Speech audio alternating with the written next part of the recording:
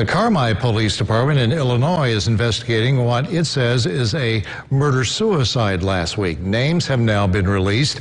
Investigators say shortly after 11 Friday morning, officers responded to the 1600 block of Hillcrest Avenue for a man and woman shot. Officers found 71-year-old Phyllis Daniel dead in her car parked in the driveway.